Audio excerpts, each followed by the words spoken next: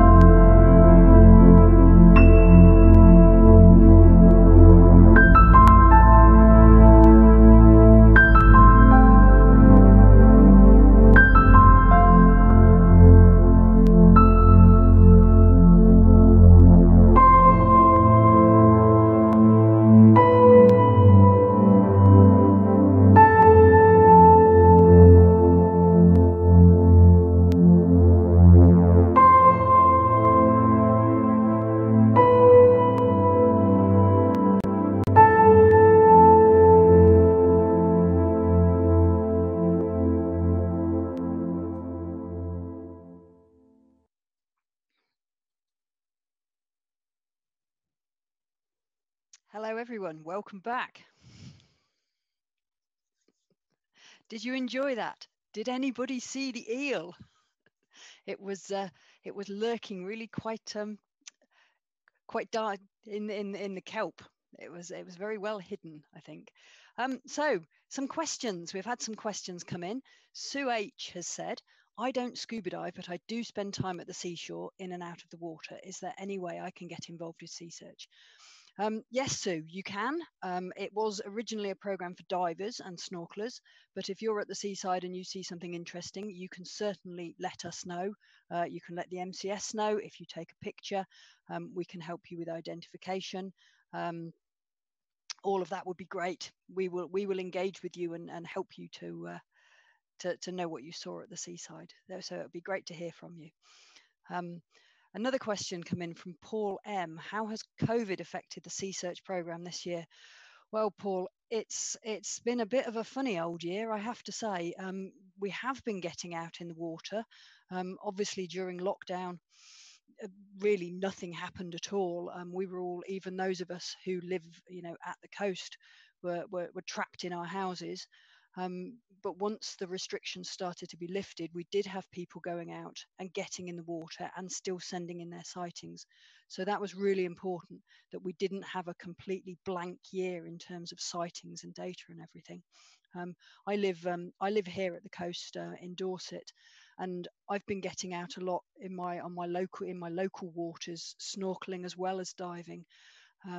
I have been out on a boat a bit, but it's been a very abnormal year this year, and I fear that it's probably going to be fairly similar next year, unfortunately. But I think the main thing is that we all stay safe, we do what we can, and we keep recording. Lots of questions coming in now. Lots of people saying it's an amazing film. Thank you for that. It is. UK marine wildlife is stunning. Everybody thinks you need to go to the tropics and dive on coral reefs, and you really don't. I love diving here in the UK in the sort of the colder green water.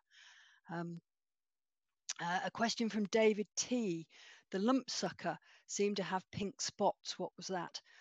Unfortunately, these fish, they do get infected with sort of parasites that live on them, and that's what those bright pink spots were. And it seems to be particularly common with lumpsucker.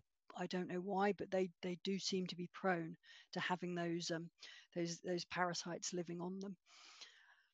So, and Jane's saying the film was very relaxing. I'm glad you enjoyed that, Jane. You can have it on as your background. So another Charlotte, well named. Do you think there'll be problematic gaps in our Seasearch data set because of COVID? There will be gaps, it's true. I think in general, we will have a gap in the data set. If anything particularly spectacular happened this year, then yes, we will have missed it. We have had volunteers going out and sending data in, so it's not completely blank. We hope that most of the change we're seeing is slow enough that if we pick up again next year, we won't completely have missed things. But that's the trouble. It's very dynamic, the marine environment. You can have boom and bust years. Down here in Dorset, we had a couple of years where there were the big barrel jellyfish everywhere, and they arrived and they were literally in their thousands. And then the next year, they were all gone, and we don't really know why. So I hope we haven't missed anything like that, but time will tell, really. The fact we have got some data, so that's something. But Angus has asked, where do all the Seasearch records go? Oh, they go on a long and exciting journey. After our Seasearch volunteers, they fill in the forms at the end of their dive or their snorkel, and then they submit them either to me directly as the national coordinator or to their local coordinators. They collect all those in, they check them to make sure that the dive didn't take place in the car park, for instance, so it was actually in the sea. They check to see that nobody's recorded really unlikely things like blue whales in Portland Harbour, for instance. I mean, that would be fabulous, but not very likely. And then we collect all of the data up, and we have some really dedicated people who spend a long time in the winter typing all of that data into the marine recorder database. Then it all comes back, we check it again, and eventually it goes on to the National Biodiversity Network Atlas, and it's all public and anybody can see where those records are. So you can go and check on your own records. So that's great, you can actually see where it's going.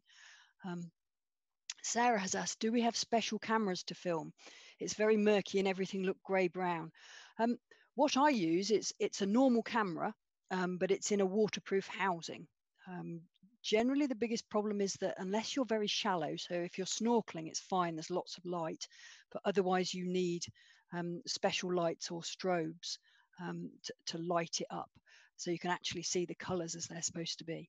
But it's just it's a normal camera, really. I've got, I'm probably not allowed to say what I've got because it's advertising, but it's just a little compact camera and it works really well. Who else is it? Sally has said, where is my favourite dive site in the UK? Wow. Well, as I say, I live here in Portland in Dorset, so the fact that I can pretty much literally walk out of my front door and go diving in Chesil Cove, that's right up there. But really, I love everywhere. Everywhere you dive is different. Here in Dorset, it's slightly different from Devon. It's different again if we go up the English Channel towards Sussex. So everywhere I go, I find something new to look at. So I guess I don't really have a favourite dive site, sorry. Izzy has said, what was the animal name for how much it looks like crisps? The name was hilarious and the organism was spectacular. That's actually, it's a colony of tiny little animals called a bryozoan or a sea mat or a sea moss. And they do literally look like crisps. They can be anything up to 1 meter across. The really old ones, they grow very slowly, but they can be enormous. And they are stunning, and so much life lives on and in and around those bryozoans. They're really, really special, but they're quite fragile. So it's something else that's damaged by dredging and trawling and that kind of thing. I must get on. Stop waffling, Charlotte. Where's the most productive place I visited? I'm not sure what you mean by productive, Sarah. We'll come back to that. Maybe you'd like to elucidate, clarify that a bit, and I'll come back to that. Hannah has said, can you learn to dive with Seasearch? Unfortunately not. You do have to be a qualified diver already. And then you can join in with our organised surveys. But we would encourage you to join a local dive club, get involved there and learn to dive. And you can still do Seasearch with your local dive club as an independent person. Martin has said, will the offshore wind farms planned be a danger to sea life? Now that is a tricky question. During the construction phase, when they're actually installing the turbines, there is evidence that the noise pollution is a problem for cetaceans and other marine life. I think the jury is still out on whether it's a problem for migratory birds, depending on where they're sighted. But once they're in place, they become kind of a de facto marine protected area, because generally you're not allowed to dredge or trawl in and around wind farms. And so it does afford a certain amount of protection to that area of the seabed just by the fact that all of those turbines are there. So I hope that sort of answered your question, Martin. We could talk about that for hours, honestly. M. Hall has said, what's the difference between a bobtail squid and a cuttlefish? This is the problem with common names. The little cuttle, what we call a little cuttle, is also known as a bobtail squid.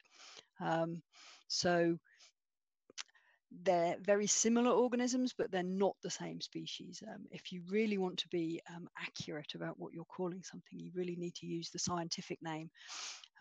Unfortunately, sorry. Anna has said, the people who enter the data in the winter, are these volunteer roles? Unfortunately, this is something that we have to pay people to do, and they have to spend a lot of time developing the experience. in order to what we call biotoping, so actually putting the correct labels on all that data in terms of labeling the habitats. So Anna, I would encourage you to get involved with Seasearch, and then you can work up to being a data enterer if you like that sort of thing. That would be great. It will teach you an awful lot about marine life, having to use the marine recorder database, but I'm afraid it's not a standard volunteer role at the moment, sorry. Sarah meant, where have there been the most marine organisms present in one place? Well, you know what? The answer to this is probably one of the least sexy looking dive environments possible. And if you look at deep mud, and if you took a cubic meter of the mud, such as in Poole Harbour, that all the birds feed on in the winter, there is so much packed into that cubic meter. But you can't see any of it because it's all buried in the mud. In terms of stuff you can actually see, now there's a good one. Green seas, in terms of productivity and the overall food web, are much more productive than the blue, the open ocean, because of course we've got all the plankton and all of that stuff that is very difficult to see. In terms of really obvious stuff, reefs are generally where things congregate. You see all of the stuff that's on the reef, the seaweeds or the sponges and squirts and stuff, and all the fish around the reef. So from a visual point of view, probably this is why everybody likes diving on reefs, I think, rather than on muddy seabeds. But okay, another one, another Charlotte. It's great. There's loads of Charlottes on tonight. Who uses Seasearch data? I would say everybody, but they're used by statutory bodies, so the government, DEFRA, the nature conservation bodies like Natural England here in England, and Natural Resources Wales, Nature Scot, etc. All of those, they all use Seasearch data. Academics use Seasearch data. Environmental consultants use Seasearch data. It's all there on the NBN, on the National Biodiversity Network, and we've made a decision that should all be freely available, so anybody can use Seasearch data. When we did a survey of our volunteers, they agreed that our data should be freely available so everybody can use it, because that's what Seasearch is all about, putting those pins on the map, telling people what's out there. And then we can have informed decisions about our marine environment. If we don't tell everybody that a place is particularly special, or there's really rare animals or things living there, and we don't tell anybody, then we can't really complain if there's sort of activities going on that might damage those. So I think being open about our data is definitely the way forward.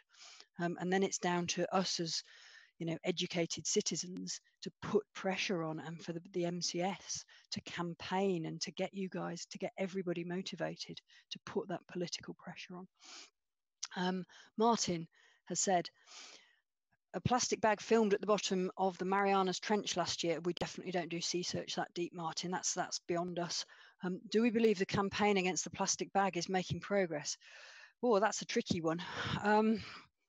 Is it making progress, or is it changing behaviour? I think it's certainly highlighted to people that we need to think about these things, that it's, and away isn't away. People throw things away, and often it ends up in the sea, and because people don't see it, they believe it's gone.